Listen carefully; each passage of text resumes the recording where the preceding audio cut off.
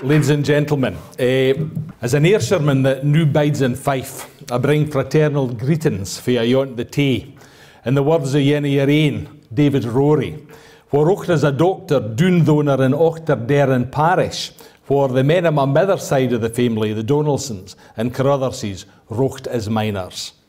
Aberdeen and 12 mile roon, Fife and all the lands about it, ta'en frae Scotland's runkled map, little's left, and wha will do't it? Few at least that Mither's ony, ori folk it's easy seen, folk that dinna come fae bonny Fife or canny Aberdeen. For by being a good doctor and a braw maker, Rory wrote about the folklore of the miners at the turn of the 20th century, and the proverbs and sayings that he recorded are fantastic. It was said to a man with big feet, for example, he's got a good haud a Fife. Or, well, Buddy was half a clever and nobody can diddle, she's as fly as the Fife kye, and they can knit stockings with their horns. But to our tale. I'd like to begin with a quote from Hugh MacDiarmid, the chield that did more than anybody to kickstart the Scottish literary renaissance of the 20th century.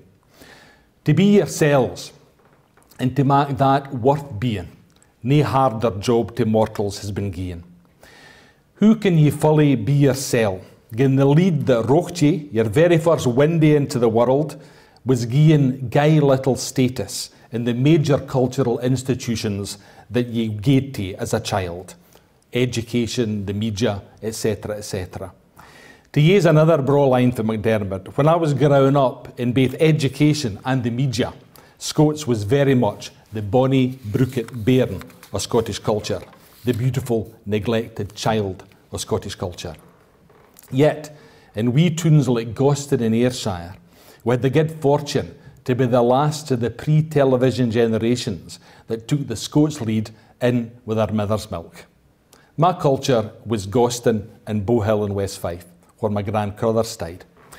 I mind the expressions that she had. For example, my father wasn't very strong looking, he had gay thin arms, and his good mother constantly said to him, Alec, your arms are that thin they remind me of twa ply reek. In the Irvine Valley, as a Wayne, often was seen through the prism of this language. Get into Gosson, there's the Langlock to Kilmarnock, there's Loudon's Woods and Braes, where we gaed bird nesting, and the birds were called linties and spjugs, and whops out in the mares, and stuckies. And the names of the birds that I would have difficulty to this day in thinking of the English name for them. But that's the way it was. Scots saws was regularly used. The miners had one that was particularly relevant to them. How can a wa underneath the grun? It was, you need a stout heart for a stye bray. There was a lot of surreal and earthy humour as well, some no repeatable to a family audience. But a good example is the story of the Derville men, he and a fighting among one another about who yin had the best flowers or the best vegetables to be shown at the local agricultural show.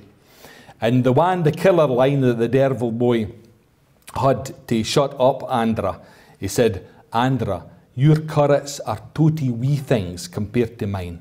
When I poo mine out, you can hear the kye routing in Australia.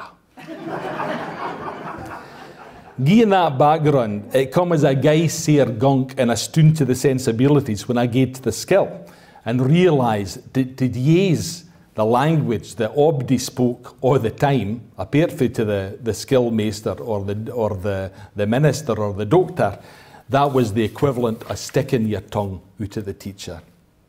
In Scots the Mither Tongue, in my book, I talk about the irony of getting a prize yea day a year for speaking Rabbie's language, and then getting the belt the other 364 days for speaking his language in the skill. But that was the way it was. The good thing about that was you learnt guy early on to learn to switch from one to the other. You learnt that you had to be bilingual to survive, or you'd get a lick with the toes.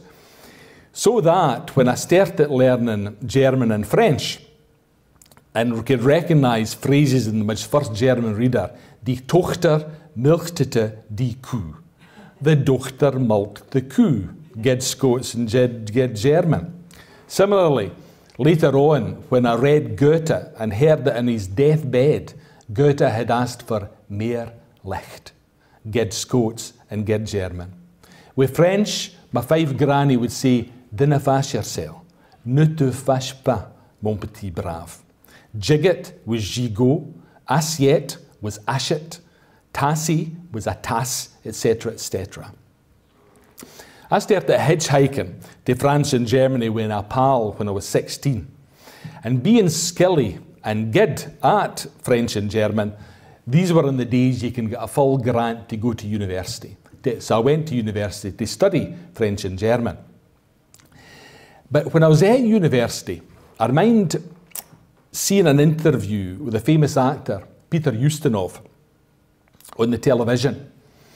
And there was I could speak French and German reasonably fluently, but I didn't ken much about my own culture. And Ustinov was interviewed, and the interviewer said how impressive it was that Ustinov kent 6 or 7 languages.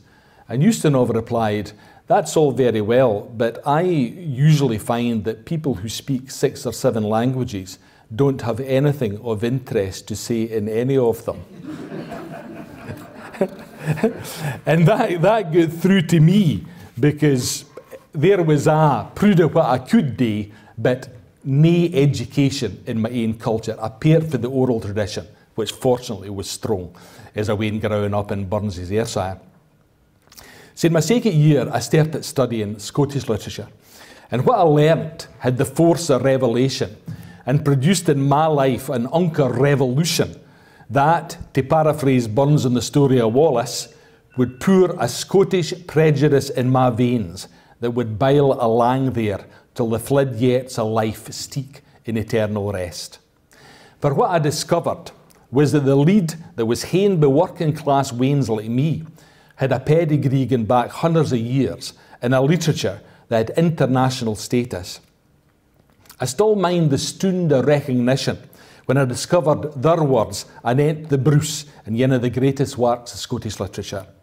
The king lay into Gollistune, that is recht even anent Loudun. I used to pass the Bore Castle on my way to Gosson Primary School ilka day, and my father had told me about Bruce being there afore the Battle of Loudon Hall. But to see this screeve in Barber's Bruce gave me a thrill and expanded my sense of what I stayed, who I was, and the folk that I came fae. The next, I want to expand on this theme with other ken-speckle examples of the great Scots tradition, of makers and muckle sangs that you can breathe in the air here in one of the heartlands o' Scots and o' Scotland, the North East. And in the beginning was Andrew o' Winton's chronicle that perfectly summed up the nation's predicament after the incident that sparked off the Wars of Independence. When Alexander, our king, was deed, that Scotland led in law and lee, a war was sown so ale and breed, o' wine and wax, o' gaming and glee. Our gowd was changed into lead. Christ, born in virginity, succour Scotland and remede that is stayed in perplexity. Our nation was founded on second literature, where the stories in the oral and folk tradition was taken up by Bruce and Barber with Bruce and Blenharry with Wallace, and our set into high art. Makers that broke their subject matter alive.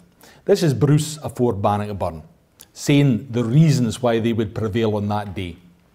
The first is that we hae the recht, and for the recht ilk man should fecht. The t'other is they are coming here for lipping in their great puir to seek us in our ain land, and has brought here recht to our hand richness into sae great plenty that the perished of you shall be both rich and michty therewithal, gift that we win as weal may fall. The third is that we, for our lives and for our children and our wives, and for the freedom of our land are strained in battle for to stand, and they for their micht innerly. We are here to defend everything that we love, they are here to exercise their might. As you can hear, when John Barber skrev at the Bruce here in Aberdeen, our 500-year sign, he wasn't skreven in a local dialect. He was skreven in the Scots that fellowmaker Gavin Douglas described as language o Scottish nation. And that lead would become one of the greatest literary leads in Europe, at least between 1400 and 1550. And Barber and Bishop Elphinston for his time at the University of Paris, where he spoke in Scots, French and Latin. And when you want a visual representation of who they would have regarded their native lead, look up to the ceiling in St Machars and you'll see the heraldic arms of Scotland and Europe depicted together. Barber's Bruce was one of the first declarations of national sovereignty in Europe. Barber and Elphinston were intentionally national and totally international in their Weltanschauung, their way of looking at the world. Blin Harry's poem about Wallace had the magnificent full title, O, The Acts and Deeds of the Illustre and Valiant Campion, Sir William Wallace. This is Blin Harry on the attack on the English occupying forces at Barnwell near Ayr, an army o'er-indulgent in the good claret wine for their other colony of Gascony. Nae watch was set because they had nae doot all Scottish men were without. Labour it in mind had they been o' that day, o' ale and wine and yuch chosen hae they. As beastly folk tak o' themselves nae keep, in their banes soon slid the slothful sleep. Through full gluttony and swarf slap it like swine, their chieftain then was great chieftain, Bacchus o' wine. Another memory is a wane came when my uncle, we didn't have a car, but my uncle Albert Wiles drove us down to Ayr to the beach. And ilka time that we passed the turnoff to Barnwell on the way to Ayr, my father I quoted the words that Wallace is supposed to have said when he saw the muckle low coming for the great conflagration in the English camp. Burn ye weel, ye barns o' Ayr. My father, like Burns, most likely got that for Hamilton or Gilbertfield's 18th century version rather than Blin Harry's 16th century original. But it was the periods of peace that gave the makers in their poetry shine brightest. Robert Henryson, Dunfermline's skillmaster, our setting the fables of Aesop into a Scots that could describe a sleeket tod snooving out a dark thicket to perfection in the tale of the fox that beguiled the wolf in the shadow of the moon. Lowrance come lowrand, for he'll love it never licht. You can just see the fox coming out the thicket as he said it. Lowrance come lowrand, for he'll love it never licht. Gavin Douglas takes the Aeneid for his blinter and haut classical landscape and transports us into a gay snell northern ambience, maybe somewhere about Dunkeld where he rocht as a kirkman, and to gie us a gleg gliss of the crudit thrang o' deed sowls, ident to catch the ee o' Charon, to bring them o'er the river Styx and Acheron. Their rivers and their waters keep it war by yin Charon, a grisly ferriar, terrible o' shape and sluggard of a ray, upon his chin feel canos heres grey, liep feltret tats wi' burning een reed, like twa fire blazes fix it in his head. Douglas was one of the first to refer to his lead as language of Scottish nation. And like, for example, Dante in Italy or Chaucer in England, you lose that to make the vernacular as rich as the classical leads, they would hate to borrow words for other sources. William Dunbar was arguably the most consummate maker of them all. Yene a wheen kenspeckel artists in a golden age for Scots, as a European nation with kings like James IV and James V at the heart of the Renaissance, and big in palaces that, in the words of Sir David Lindsay, included Linlithgow. Lithgow was palace o' plaisance, might be a pattern in Portugal or France. This is Dunbar's tongue-in-cheek dirge to James IV, trying to persuade him to leave the provincial gloom of his hunting palace of Stirling, to come back to pre the sensual delicts that he can have in his main palace of Holyrood House in Edinburgh. The reason I think behind this poem was that the other artists at the court tried to persuade Dunbar, to persuade him to come back so they would all get paid. When the king was back in Holyrood, the rest of the artists would get paid. So this is the way he tries to persuade him. We that are here in heaven's glory, to you that are in purgatory, commends us in our earthly wise. I mean, we folk in paradise, in Edinburgh, with all merriness, to you of Stirling in distress. For neither pleasance nor delight is, for pity this epistle writeth. Och, ye hermits and hanker sidles, that tax your penance at your tables, and eats nocht wine comfortative, and eats nocht meat restorative. Ye may in heaven here with us dwell, to eat swan, cran, pertrick and plover, and every fish that swims in river, to drink with us the new fresh wine that grew upon the river o' Rhine, fresh fragrant clarets out of France, of Angers and Orleans, with many a course so great dainty, say ye amen for charity. Gin I could wail ye precious minute for Scottish history to travel back in time to, it would be to New Year's Day 1537 in Notre Dame Cathedral, at the wedding of our King James V and the French Princess Madeleine de Valois. Fortunately, it was captured by one of France's finest makers, Pierre de Ronsard, who describe it thus, the King of Scots. Son port histoire royale, son regard vigoureux, de vertu et d'honneur et de guerre amoureux, la douceur et la force illustroient son visage, comme si Vénus et Mars en avaient fait partage. His bearing was regal, his luck full of smedum, virtue, honour, and amorous engagement. Douceness and brecht bir lifted up his face, as gin Venus and Mars had conjoined at its making. The Ronsard came with Madeleine to Edinburgh. The court of James VI, Tae, was strong with Scots poetry. Jamie even screeve it, a square, cried, rules and cottles, rules and cautions, the full title being a short treatise containing some rules and cottles to be observed and eschewed in Scottish poesy, and printed in Edinburgh in 1584 as part of a collection of essays on the divine art of poesy. Yet, when he became James I of England and gave to London, there would be no court support for makers ony more in Scotland. So the high register of Scots poetry began to work its way down through the society, and in a way a cultural vacuum was created.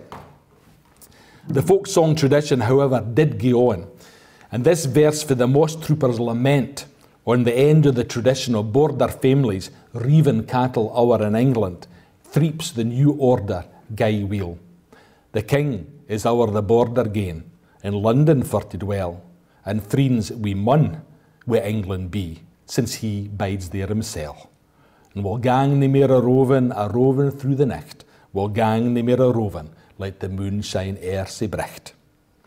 Starting with the makers and Scots aristocrats at court, you had the slow percolation of the English language down through the society.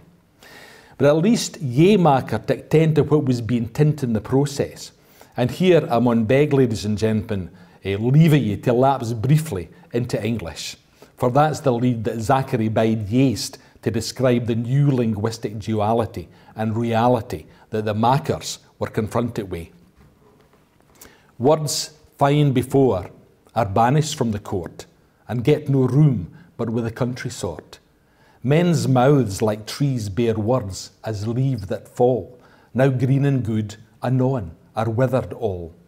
The words which whilome all men did admire, loathes in a trice, may henceforth not appear. No more than changing French with gallant shoes could be content to wear the Irish trews. Our words, like clothes, Such is vain man's condition, in length of time does all wear out of fashion. We are like echo, which by voice begot, from hollow vales speaks words it knoweth not. The duality with Hickton, after the political union with England, how could it know, in a country whose capital city's bells rung out with all their "Why am I sae sad" on my wedding day, the day the Act of Union was passed in 1707. It's no coincidence that fae noo on the great works of man's duality and doppelgangers, for the strange case of Dr. Jekyll and Mr. Hyde, to the private memoirs and confessions of a justified sinner, through to the divided self, were all produced by brother Scots. Another Aberdonian, Geordie Gordon, Lord Byron, was one of the first to suggest it was a hert versus heed division.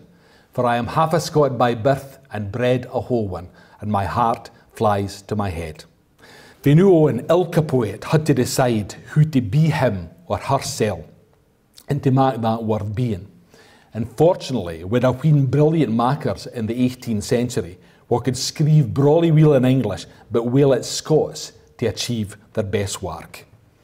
Now you needed a stout hert for a stay bray, because Aberdeen was affected by the endemic anglicisation sweeping the country. It even affected the reaction to Burns's brilliant Scots verse. In a famous review of the Kilmarnock edition, in the Lounger, Henry Mackenzie wrote, "One bar indeed his birth and education have opposed to his fame, the language in which most of his poems are written." Mackenzie, like many critics since, have got it totally wrong.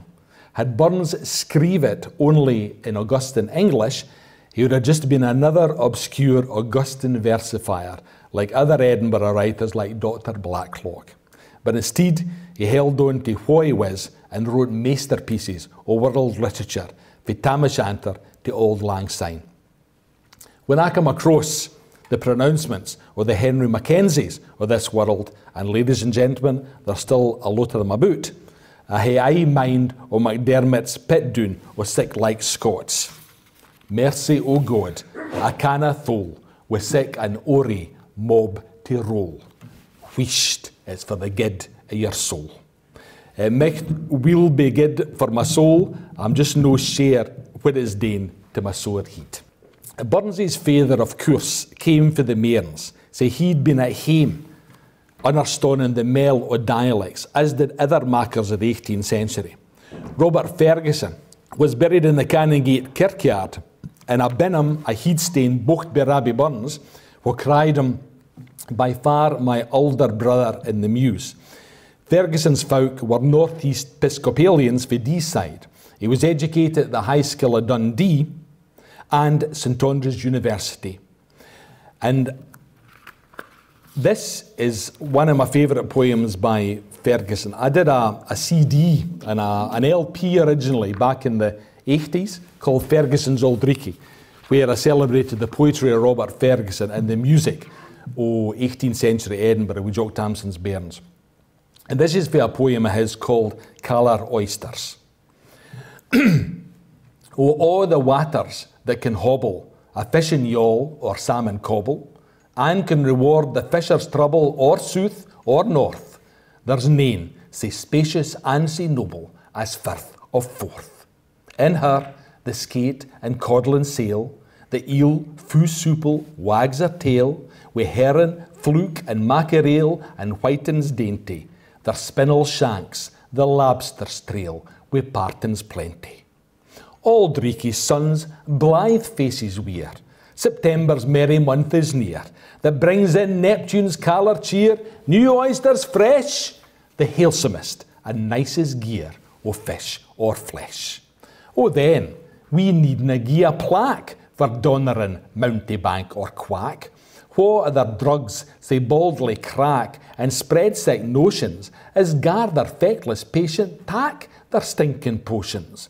Come, pre, frail man, for gin thou art sick, the oyster is a rare cathartic, that every doctor patient gar click to cure his ails. Whether ye hae the heed or heart ache, it aye prevails. Ye tipplers, Open all your posies, ye who are fast wi' plucky noses, fling o'er your crags sufficient doses, you'll thole a hunter, to flag a wall, the summer roses, and nothing under. Another Edinburgh screever, Robert Louis Stevenson, spak of the fizzing vitality of Ferguson's verse, bringing the street life of the Canongate alive, with sic dumfooner and smedum, that even clarty urban subjects like violence by the polis, the mainly Highland city geared, was cloaked in graphic detail in Hallow Fair. This is whiles what the local boys had to throw. Jock Bell get forth to play his freaks, great cause he had to rue it, for frae a stark Lochaber axe he got a clammy Hewitt fu sair that nicht.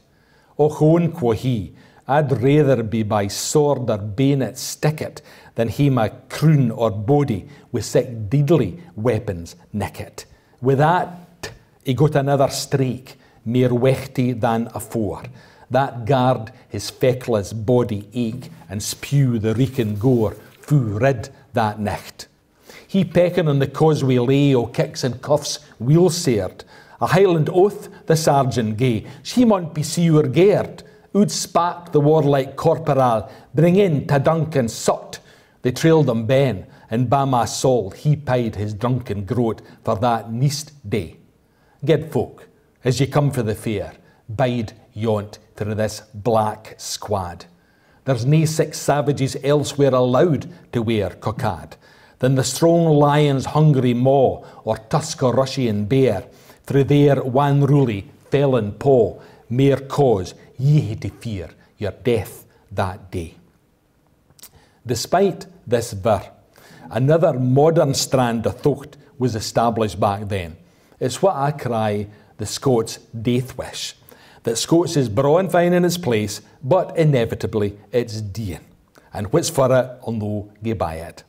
This is for the maker to posterity by Robert Louis Stevenson. Few spak it then, but now there's nane. My pair old sangs lie other lane. Their sense that yin was braw and plain tint all together, like runes upon a standing stane among the heather.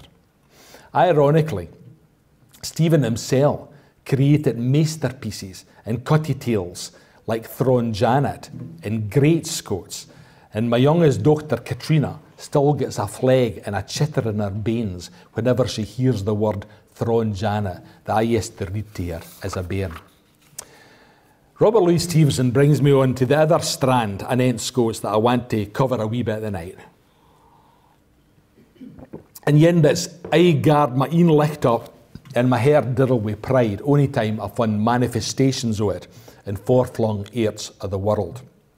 That I travelled for pleasure, for my programmes on the diaspora for the BBC, or for the book The Scottish World.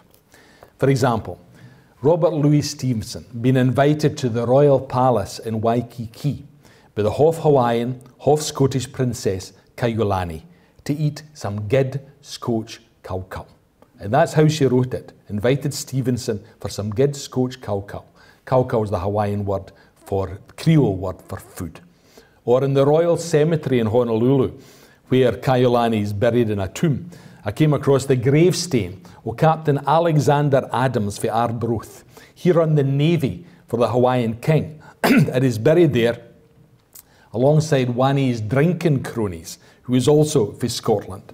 And the gravestone reads, "Twa cronies frae the land of heather lie sleeping here in death together." Or Stevenson coming across one of the first wine pioneers in Napa Valley. He cried at the lang green strath of Napa Valley and saying this about him. "Mr. McEachran's is a bachelor establishment.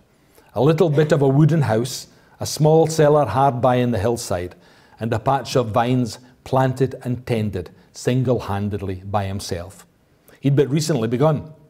His vines were young, his business young also, but I thought he had the look of a man who succeeds. He hailed from Greenock.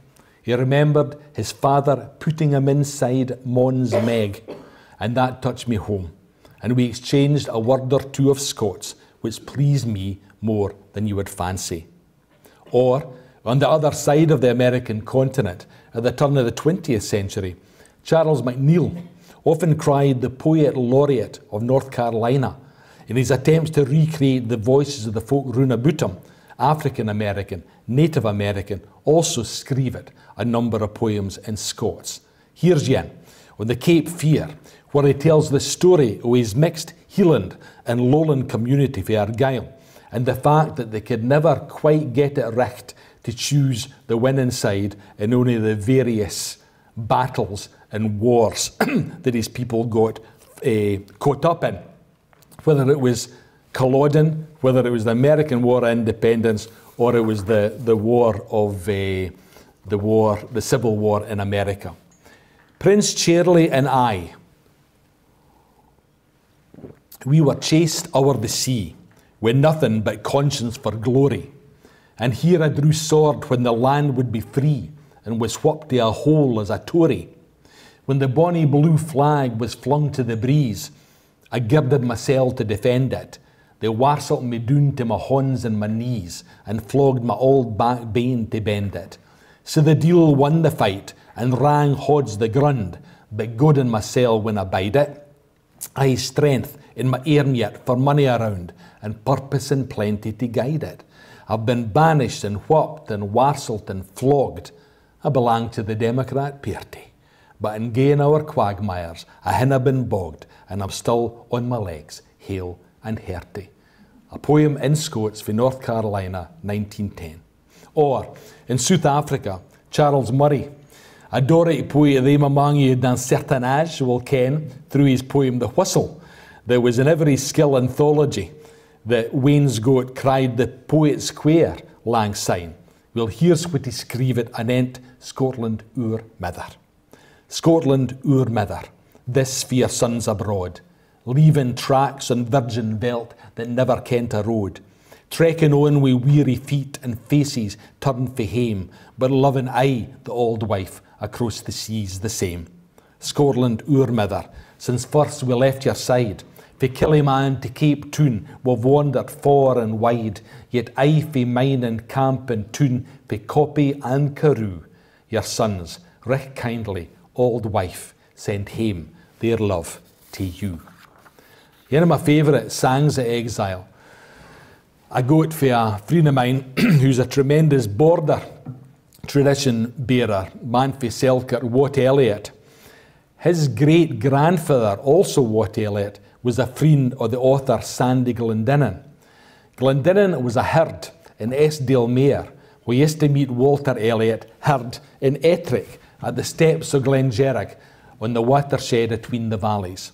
And in 1824, Sandy decided to emigrate to Ontario, but he never tint his love of the border hulls, and the poem A Wa wi Canada's Muddy Creeks clearly shows this. A wa wi Canada's muddy creeks and Canada's fields of pine. Your land of wheat is a goodly land, but oh, it isna mine. The heathy hill, the grassy dale, the daisy-spangled lea, the purlin, burnin, craggy linn, old Scotia's glens gie me. Oh, I would like to hear again the lark on Tinnis Hill and see the wee bit gowany that blooms aside the rill. Like banished Swiss who views afar his Alps wi' langin ee, I gazed upon the morning star that shines on my country. Nae mair I'll win the Eskdale pen or Pentland's craggy cone. The days can ne'er come back again with 30 year that's gone. But fancy oft that mid-next tour will still across the sea, yestreen amid a pleasing dream, I saw the old country. Each wheel-kent scene that met my view broke childhood's joys to mind. The blackbird sang in Fushy Linn the sang he sang lang syne, but like a dream time flees awa. Again the morning came, and I awoke in Canada, 3,000 mile fae hame. There's a great recording of that by the Canadian folk singer Stan Rogers, and when I hear it, I mind of Mary Slessor and the comment by a wee African bairn in Calabar in Nigeria on Mary and her Scots friends when they were hamesick and sung sentimental songs like Sweet Rothsay Bay, Bonnie Strathire or Loch Lomond. They too were about 3,000 miles fae hame. And the emotion of the singing obviously got to this wee African boy, because he said, "I don't like these songs. They make my heart big and my eyes water." Mary kept a good Scots tongue in her head all her days in West Africa. She too was born and bred in Aberdeen and flitted to Dundee as a wee lassie, so she likely had a mix of Doric and Dundee in her speech. When she was at the biggin of her house in Akpap o Koyon, and I've stood in the veranda of her house, she went native for about 40 years, Mary, but finally when she became an old woman, she decided to build a comfortable house, a European-style house for herself. And at the beginning of the house, she broke to our folk from Scotland to help her. And she became an expert at laying cement flares. The reason for that was to keep the driver ants awa.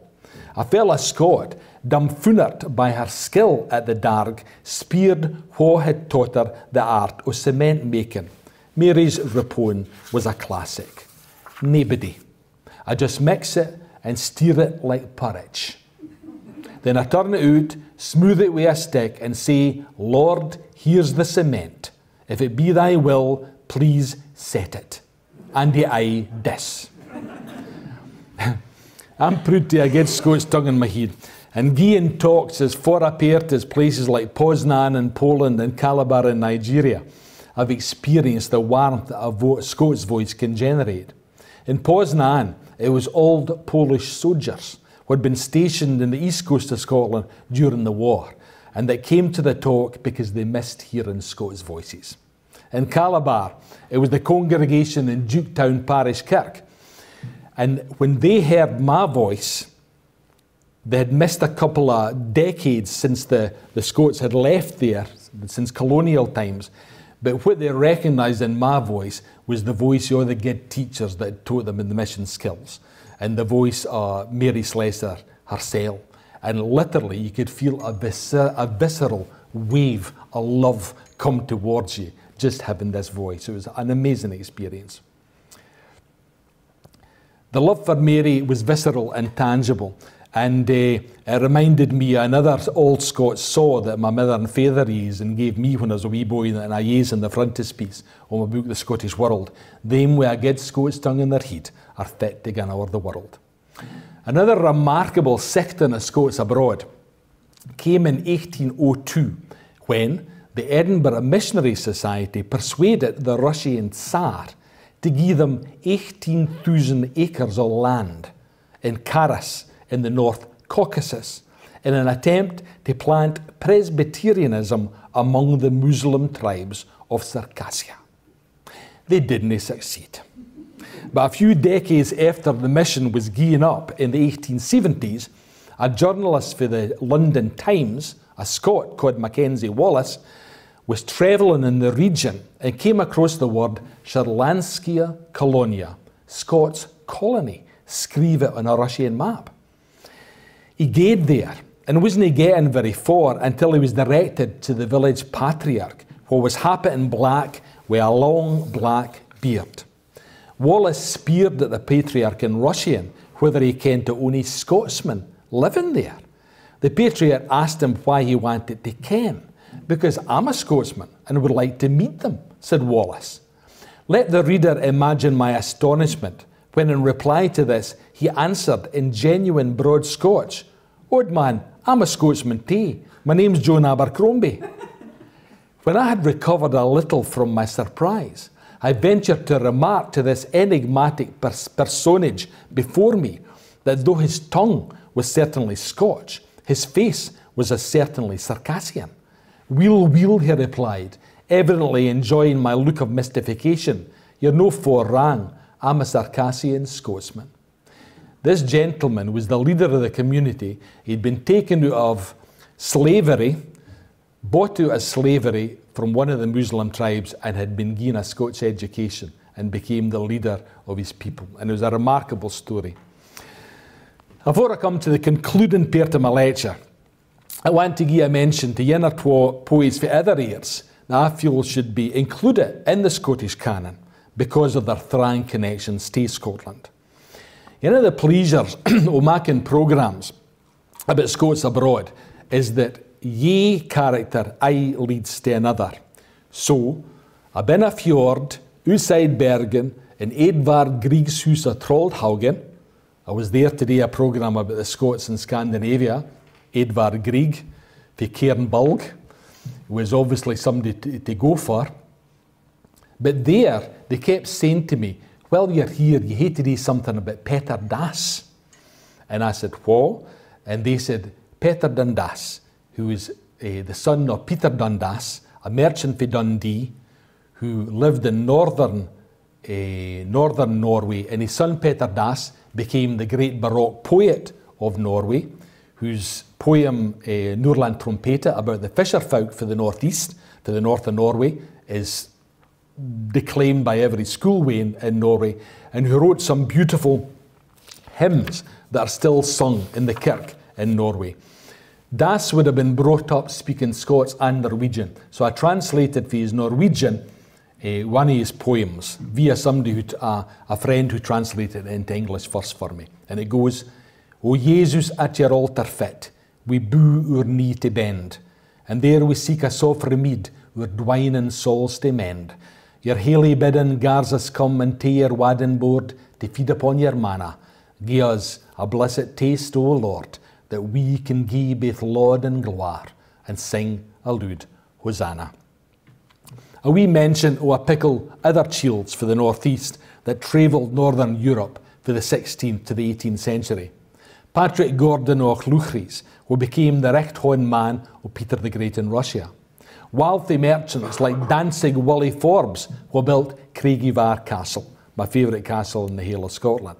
Or Robert Gordon was fortune's founded the forerunner of this very institution, Robert Gordon University.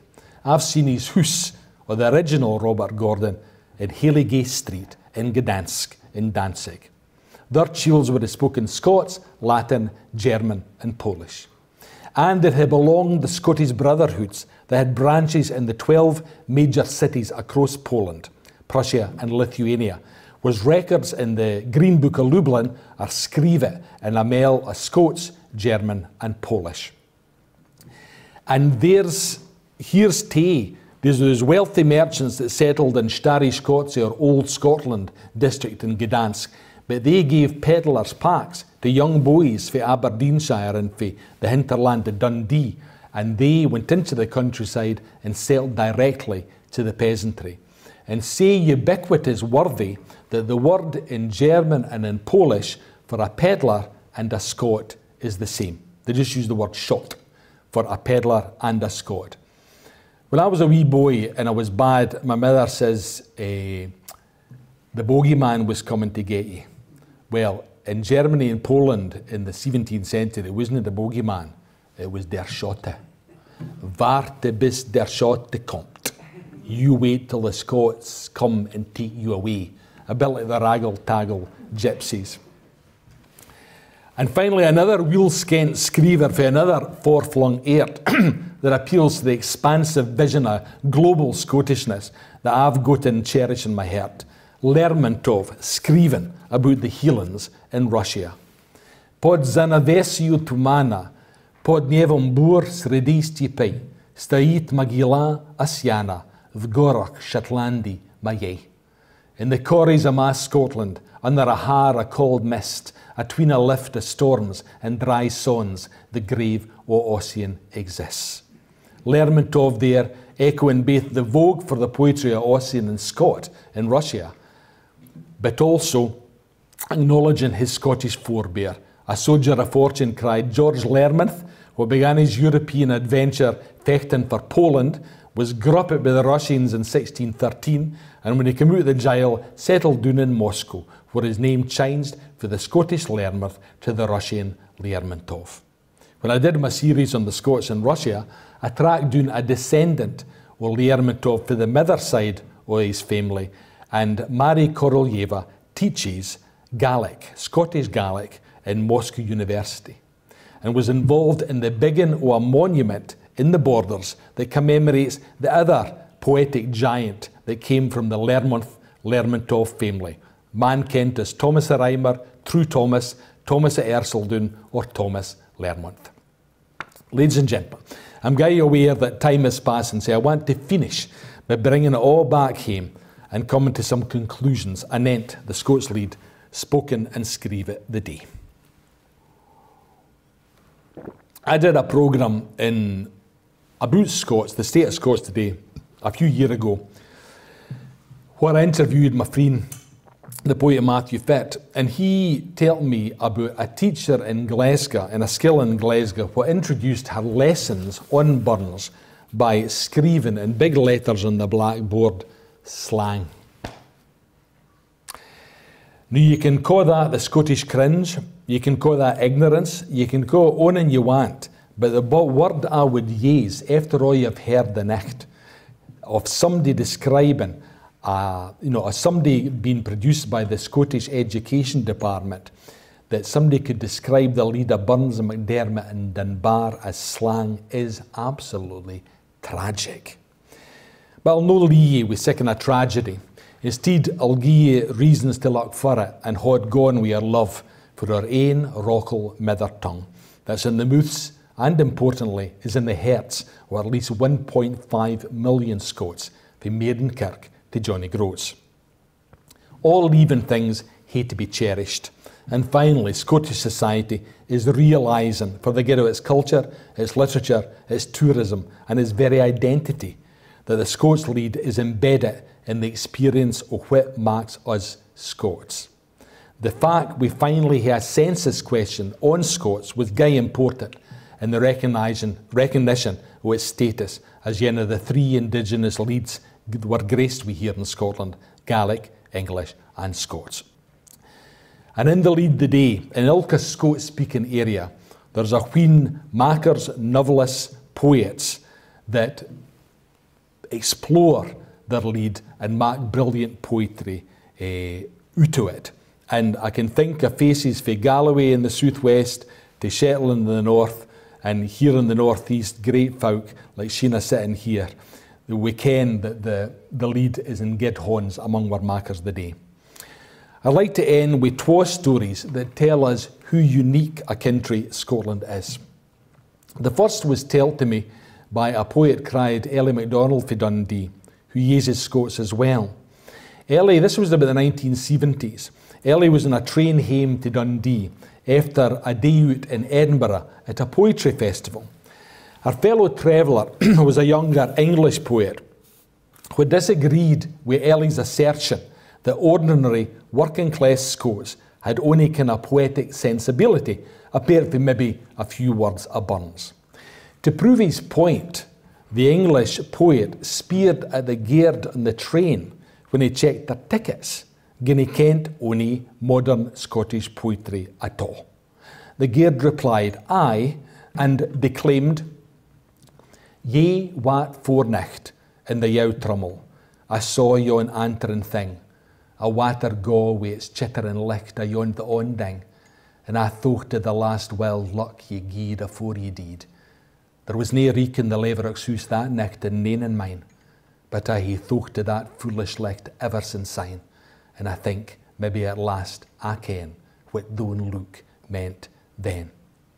A result for Ellie and the Gaird, who was a communist and who was brought up in the great tradition of left of centre, right and back in the 20s and 30s and 40s. And like the great Gaelic bard Sorley MacLean, who was writer in residence when I was at Edinburgh University, was a great devotee of McDermott's early Scots lyrics. The other story concerns the Burns phenomenon. But as an Ayrshireman, his family was steeped in the leaving tradition of Burns's songs, and like him, I was a lad that was born in Kyle. I'm vaunty of Burns's contribution to Scotland and the world. One of my ain highlights as a commentator in Scottish culture was to give a lecture in Scots at the Library of Congress in Washington, DC, for the Burns 250th Symposium there in 2009. My daughter Joanna was doing her Masters in Law at Georgetown University at that time, so it was a family occasion as well. There I spoke about Burns's universal appeal, but I'd like to end by bringing him home to Scotland as well, where the braw words in his good Scots tongue are still in the mouths and hearts of ordinary folk.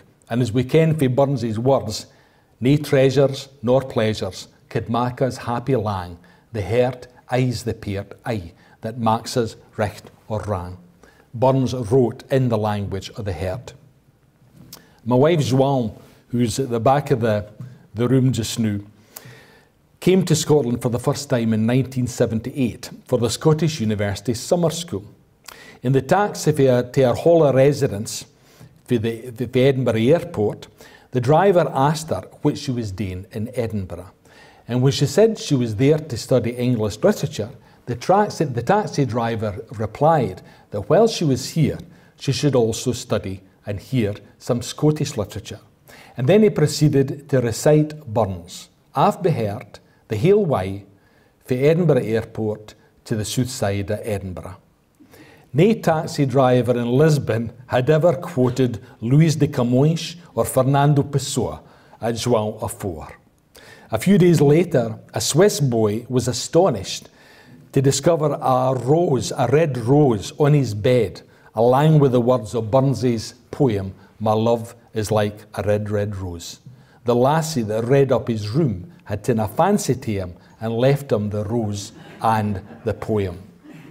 João and her fellow foreign students come to the realisation guy quickly that Scotland has a very special culture, where the work of a poet, writing in Scots, was that ingrained in the spirit of the folk that belong here that we can't imagine a Scotland without them. That's the kind of country I want to belong to. That's the kind of Scotland we've been celebrating here the night. Events like this give us faith in our culture and mind us of McDermott's memorable words that end my book, Scots the Mither Tongue, and finish my lecture the night. For we hae faith in Scotland's hidden poors. The present's theirs, but all the past and future's ours. Thank you very much, ladies and gentlemen.